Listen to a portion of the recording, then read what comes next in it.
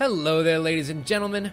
My name is Tim. We are back in Half Minute Hero Super Mega Neo Climax Ultimate Boy because I wanted to show off one of the other modes. I actually wanted to try and wait until I unlocked the actual version of the Evil Lord 30, but I did a little bit of research and I discovered that in the it was the Xbox Live version.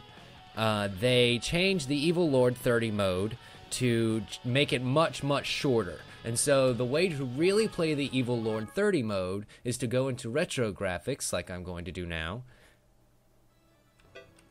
and to play it here, because it actually preserves the full, like, 20 some odd levels that it actually is.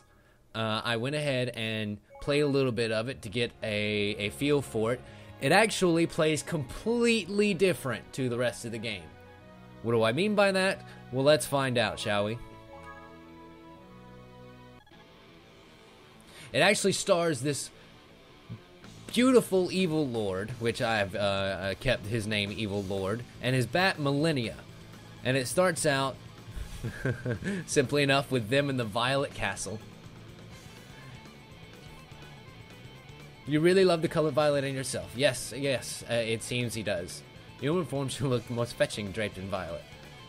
If only I had the power. Oh, stop it. I'm quite content to be just by your side. So now we have bandits in the castle who have come in and broken in. And if you notice, that guy's blue. That'll actually come into play here in just a moment.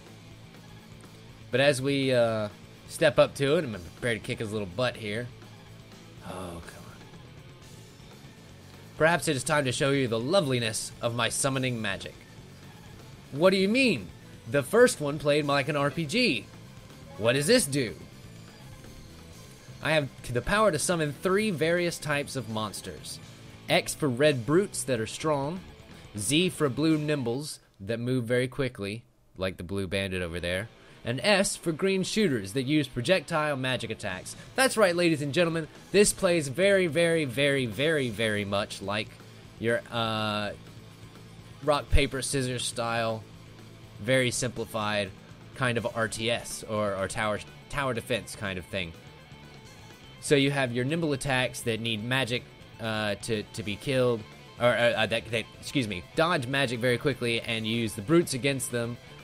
And then you have later on the red enemies that you use shooters against, and the brutes that you use the nimble guys against. And it plays very much in this sort of very slow moving, but I have the power to summon all these really awesome monsters that come out and just start rampaging through the place. It's great. Oh, come on, kill them quicker. And as you sort of sprout them out here, if you notice that they're in a bad spot, you can actually make them charge. I didn't have enough time to show that before I killed them all to show you that. But after each mission, you only get about 30 seconds of night before the sun comes back up, and now we have to get back to the castle. Oh, look at that. Millennia is actually very cute. And it turns out the beautiful Evil Lord is, in fact, beautiful. Unfortunately, 8-bit just doesn't do him justice. But as we continue on, it turns out that the effects of Half Minute Hero are actually kind of having an effect here. Noir, the Evil Lord that was going around spreading the Dispel of Destruction, is actually going around here, too. And is having some sort of influence over this world.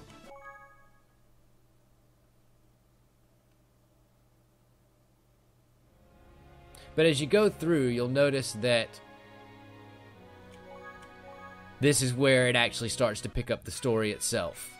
There's a strange statue in the middle of the town, and if you have beaten Half Minute Hero, you'll realize that statue is actually of Noir.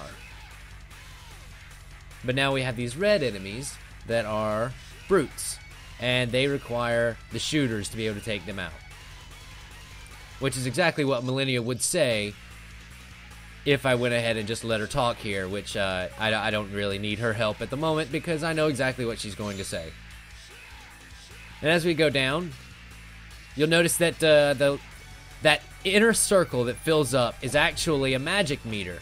And the higher it is, you'll notice as it goes down, I'm only able to summon these lesser people. But if I let it go all the way back up, it summons the full-blown ghost white-looking things that just come out and do massive damage. But if you notice that your enemies or that your allies are getting too far away, you can come up behind them and press the C button and make them charge at the enemies, which will actually put them in a little bit better position, costing them a little bit of life once they actually hit someone and stop. But my objective here isn't actually to kill all the enemies, it's to kill the statue, which I just did. That's right, Evil Lord, you recognize that enemy, don't you?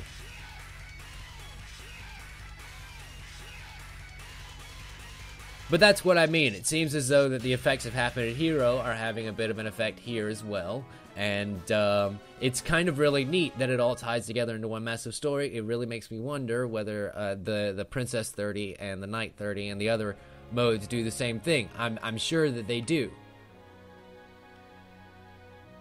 But let's go in here and show you something a little bit later on to give you a better clue as to what you might face in Dark Lord 30. So by this point, we have met the Time Goddess, who has actually given us the ability to turn back time in that little gold orb that you see up in the top corner there. And you go through it, and as you kill people, you get money, which you'll see drop here in just a moment. And then you go to her and spend the money to turn back the 30 seconds that you have of night. But we're progressing on to find some way to get to Noire, because my little bat lovely Millennia is actually having some sort of malfunction in her bestial transformation, and is so, like, becoming more and more evil. And so there's a very touching story when it comes to taking care of these enemies. Brutes will only get slaughtered before you even get close. And so now we have to summon Nimbles.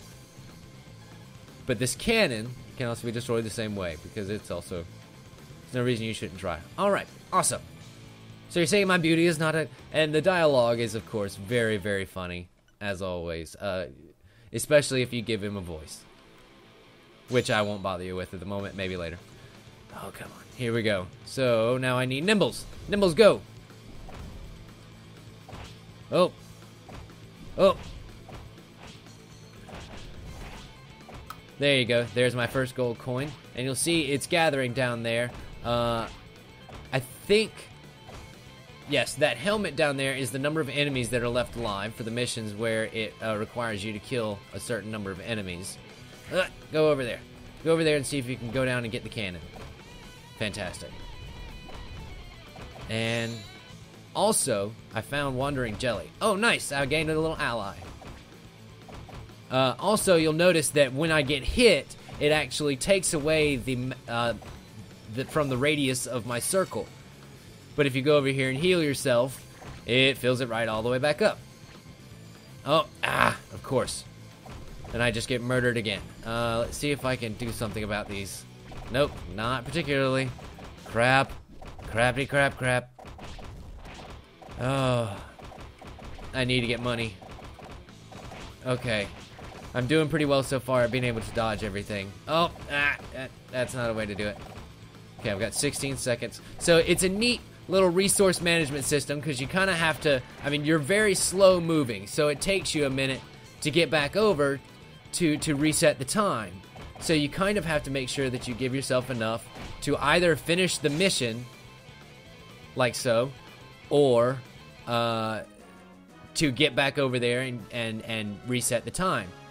But if you go through and you have money left over, apparently you're able to give it to the bat in the Millennia Bank, excuse me, and then eventually she will give the Evil Lord some sort of upgrade to his minions, which is kind of really neat. Even in this mode, there's very RPG elements and upgrades and things to unlock, and of course your lovely 8-bit characters. Let's see. Consider the... oh yes, and the storyline here also pertains to the king that we saw in Evil Lord 30 is becoming corrupted as well. So now we're trying to get over to the castle and see if we can, the four great spirits, see if we can do something about that to help. Minister... oh. The Evil Lord has such witty dialogue. Yeah, sure. Give me another little tutorial here. What do we have?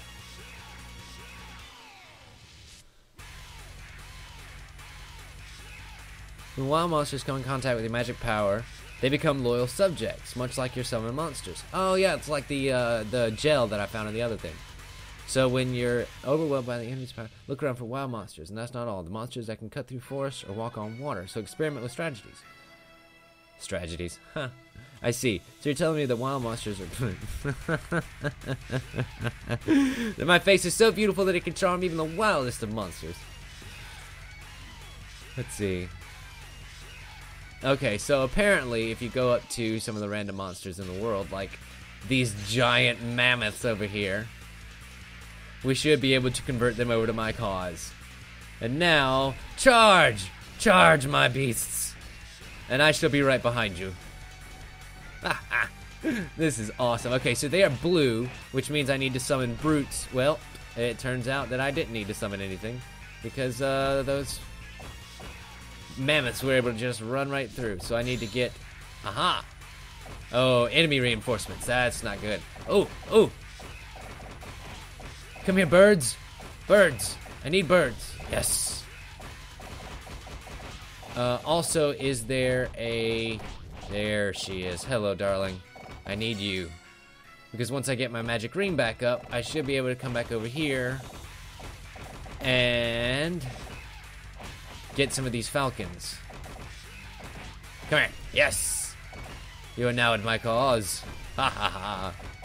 I need you to go and destroy these people.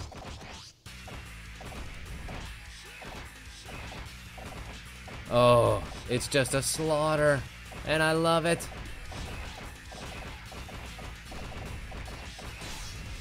Thank you so much, Eagles. You have come to my aid once again. As an evil lord, I lack one thing, and that is the fabulous foursome. So apparently, I also have an evil League of Evil, which is fantastic. We got to make up for lost time. Fine, do as you will. Okay, so I hit over 100. Let's see what happens here. Level up. The Lady Bank is full. You got sexier with the Goddess Spa. The Evil Lord's maximum mana is increased. So I guess the maximum size that my circle can be is now increased, which is kind of neat. But anyway, so that's a quick look at Evil Lord 30. Whoa. Holy crap. That unlocked a whole bunch of new missions all at once. So, to get the Fab 4 sub-stories and such as that nature. Interesting. Okay, so it seems as though there's a lot more to see here than at first comes to mind. I'll probably end up visiting here once again once there's more to show in some sort of concise manner. I hate to sort of waste your time by just playing through it in a walkthrough-like fashion, but I like pointing out little interesting things about these games that I might have missed the first time around when I did my first look. So, check back here. We'll probably do another one later. Thank you so much for watching, ladies and gentlemen. We'll see you next time.